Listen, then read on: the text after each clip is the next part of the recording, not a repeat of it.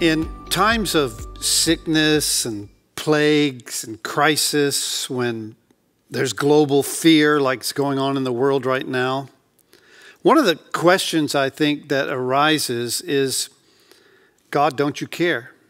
God, where are you? Can't you see? Can't you hear? I mean, aren't you all powerful and mighty? And I want to draw your attention. I want to spend some time today in a psalm, and it's Psalm 8. And I think it helps answer some of these questions. Listen to the psalm, O Lord, how excellent is your name in all the earth, who have set your glory above the heavens. Out of the mouth of babes and nursing infants you have ordained strength, because of your enemies, that you may silence the enemy and the avenger. Now, most scholars and Bible commentators believe that this psalm was written by David in some of his younger years, the early part of David's call, the early part of David's life when he was still a young shepherd out on the hillside. And he had a lot of time. He had the ability and the freedom to be there on the hillside of Judea and to look up into the stars at night. There's no, lights back then, no Walmarts or Sam's Clubs. There's no smog. And he could look up into the heavens and see the amazing view that you have when you can see stars that way. And he could be overwhelmed by the galaxies and the majesty of it. So he pens his thoughts. And he says, God, you're majestic, you're excellent, you're glorious. I mean, I think we've all had those times in nature when we are out at the beach or surfing or on a mountain or some beautiful place, and we kind of look around and go, man, God, how amazing, how majestic and creative you are.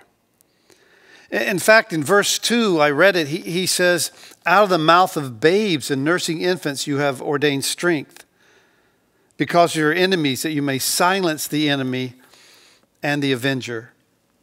He kind of is saying this, God, you're so majestic, you're so amazing and powerful, even a child can see it.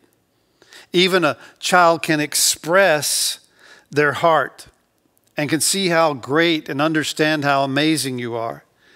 It's not hard for a child even to look up into the sky and know this was not done by man, or it's not some accident, some freak of nature. The simple recognize the hand of God. I mean, this is what happens in that story when Jesus comes into Jerusalem on Palm Sunday. We see the story in Matthew chapter 21. All the crowd is there and the people are gathered. They're waiting for Jesus, and it says, when the chief priests and the teachers of the law saw the wonderful things he did and the children shouting in the temple courts, Hosanna to the Son of David, they were indignant. Do you hear what these children are saying? They asked him. Yes, he replied, Jesus replying. Have you never read? And he quotes this psalm, Psalm 8. From the lips of children and infants, Lord, you have called forth your praise. And the word children there, it's not little children doing it, but it's these scribes, these Pharisees, these religious people who kind of look at the common people, if you will, as children, as being very simple, sort of street people, sort of ignorant. And they're offended. They're upset. And Jesus quotes this psalm. It's like when the Apostle Paul in Corinthians says, God has chosen the weak and the foolish things of this earth. It's the proud who don't see it. It's those who are so wise and so self-sufficient. They can't get it. They can't perceive it. But through the simplicity of childlike faith, he says, Lord, you silence your enemies. The story's told about a professor in a very distinguished university. He was lecturing his students, and he would always, because, he was an atheist, He would always say in every one of his lectures, there is no God. There is no God. And in the back of one of his classes, there was a simple man who was a dishwasher in a local restaurant, and he was taking a course in the university. And he would listen to this over and over, this professor saying, there is no God. And the dishwasher knew. He knew God himself personally, and he loved God.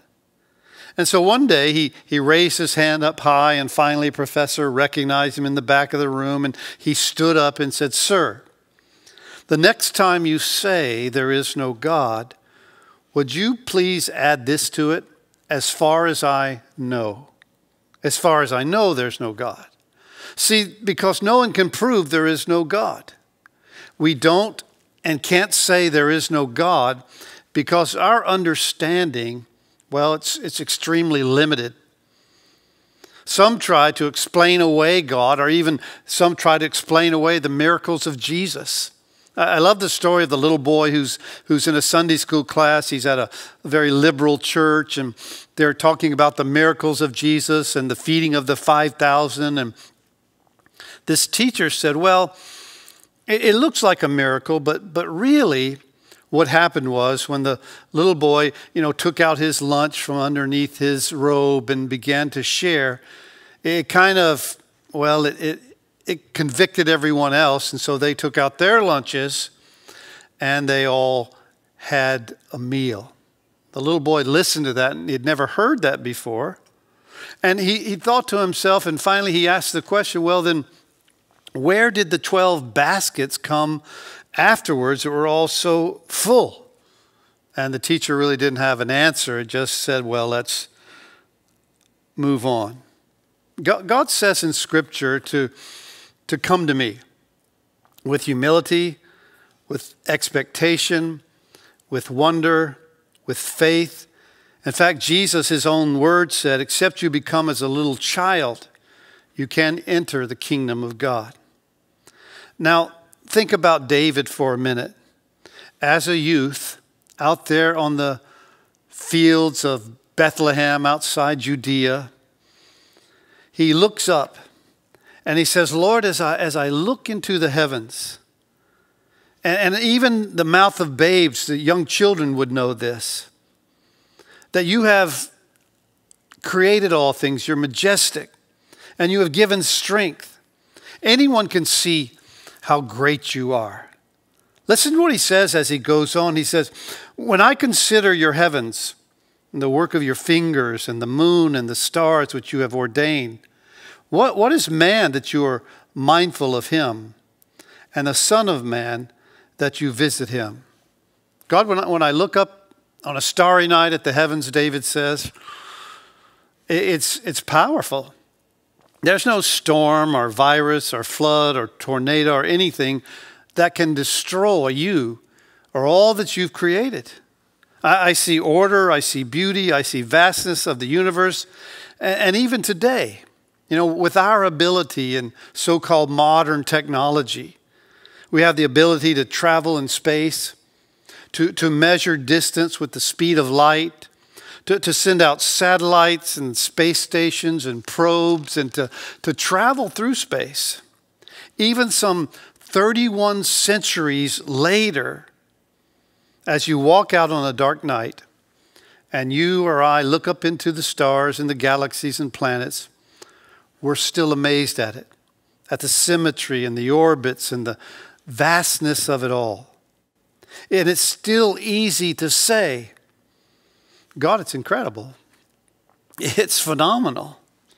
And to ask the question that David asked here, what is man? Who am I, Lord, in the midst of all of this, that you would consider us? I mean, that's a question that's been asked, I think, since the beginning of time. God, what is man? What is he?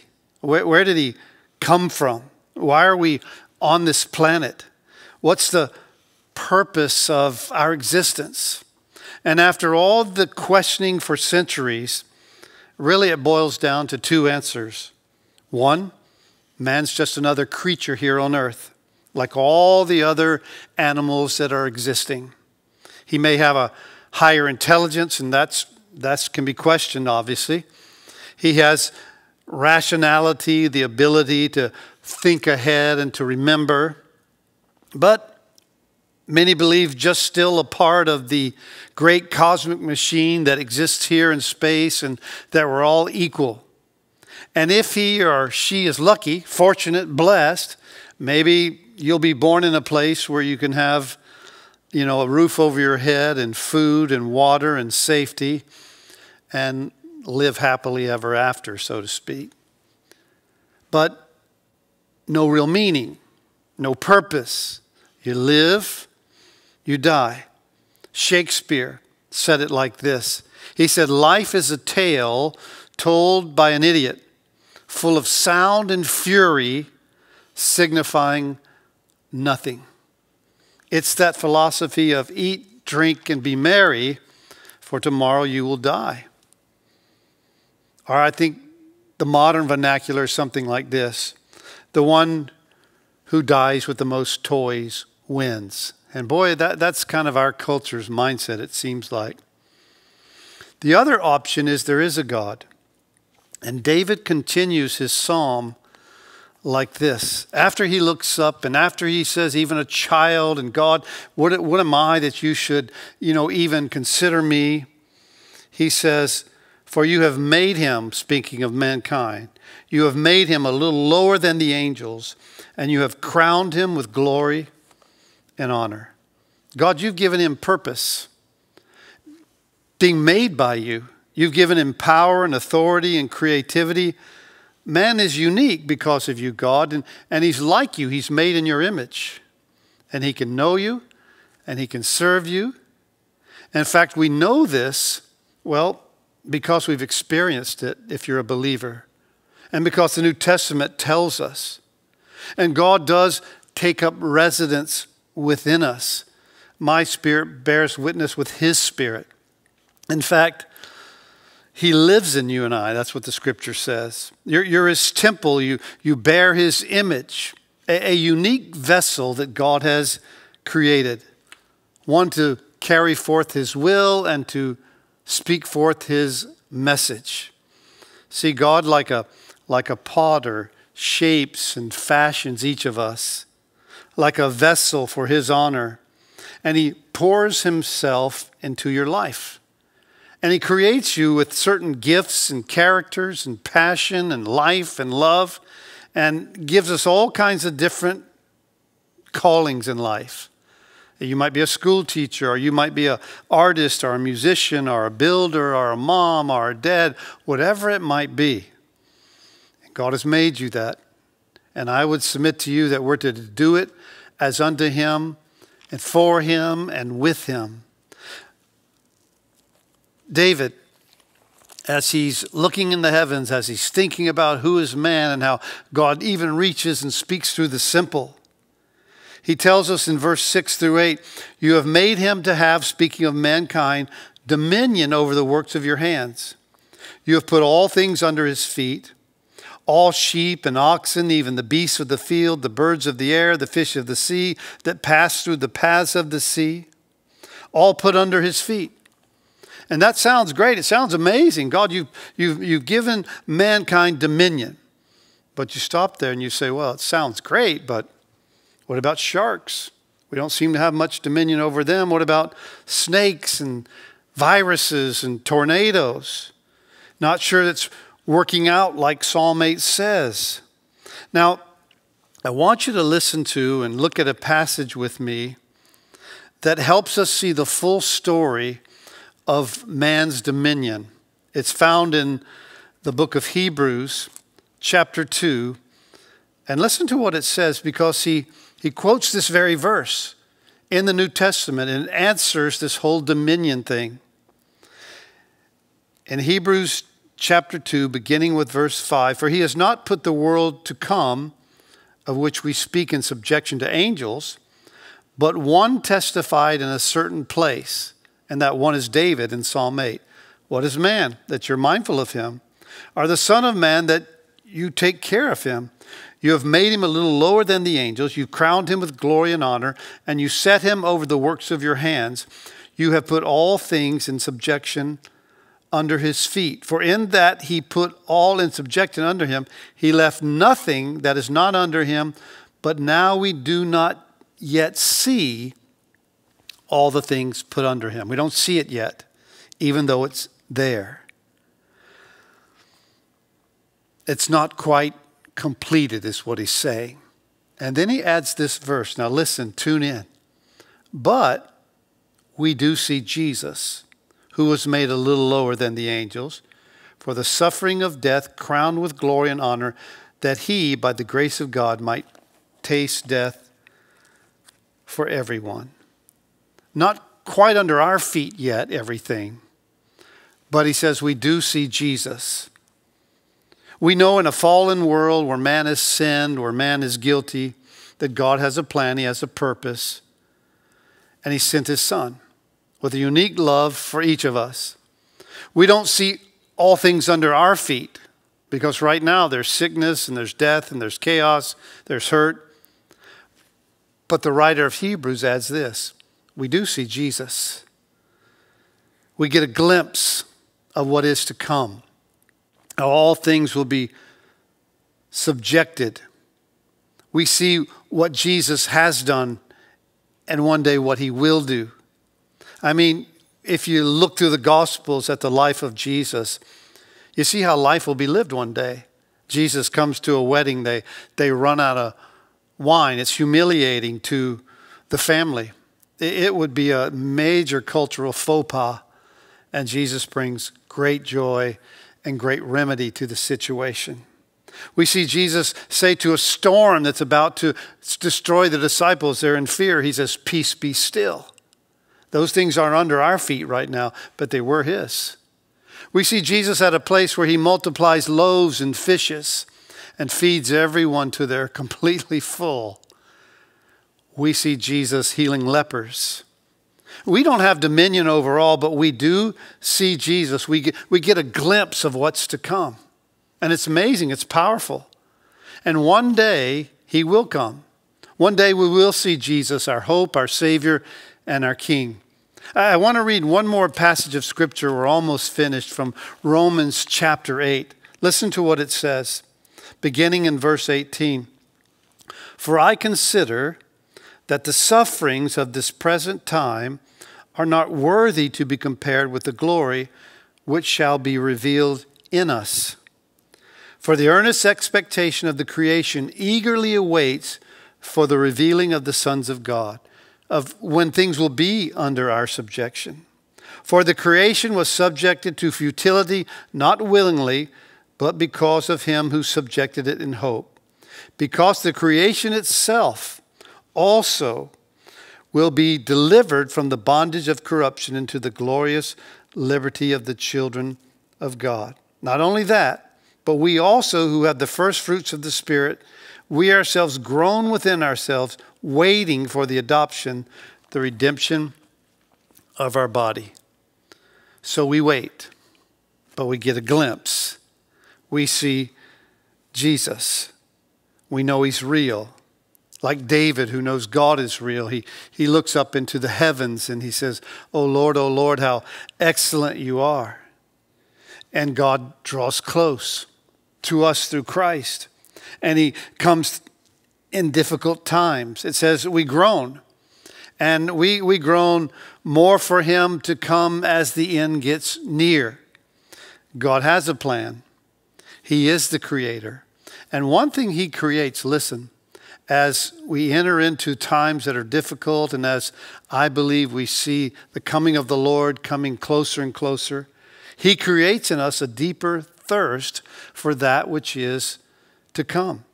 In fact, the last verse there in Psalm 8, verse 9, it says, O Lord, he says it again, O Lord, our Lord, how excellent is your name in all the earth. God, you speak. You not only speak to the simple and the weak, but you speak through the simple and the weak. God, you're invested in us, and God does love you. And God is preparing the world in some way through this virus, I believe. He has a plan for all things, and he works all things together for the good. God, What are we, David says to you?